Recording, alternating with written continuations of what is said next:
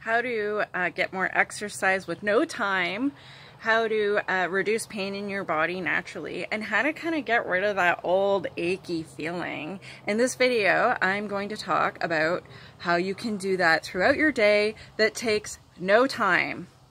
The only time is watching this video. So watch the video to the end, and if you like it, please like it and comment and let me know, like, do you already do this and how it makes sense to you, okay?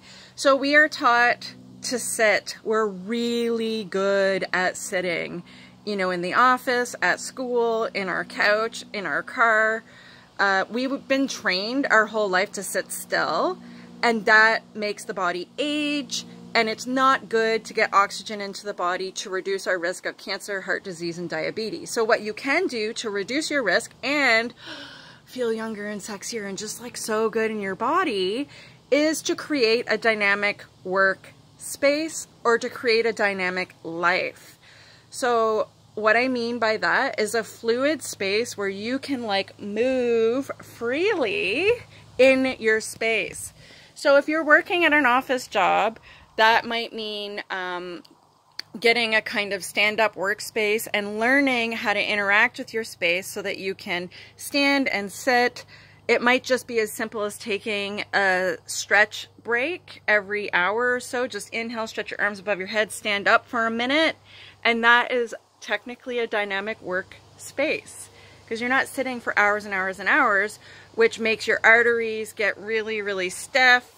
And then every hour, you know, your veins calcify by like 14%, which is a precursor for heart disease. And anyways, I could go on about that, but I'm not going to.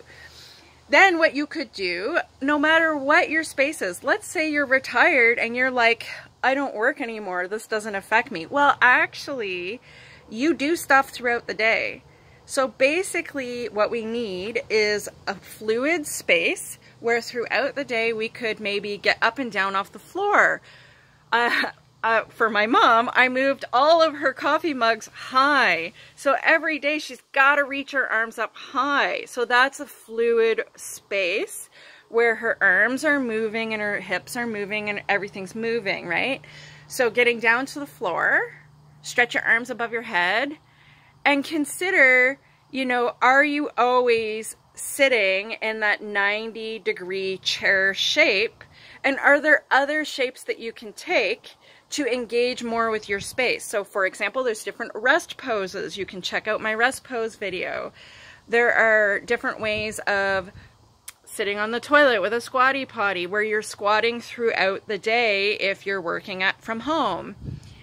Getting up and down off the floor, sitting on the floor is really, really great. And basically you want to create a workspace where you're moving, where you get your arms above your head once in a while, where you stretch your hips once in a while, and you just move your back. You can twist or whatever, just a little bit of a stretch. And you know, that's one of the reasons why I resist teaching chair yoga, is because we're really good at sitting in chairs.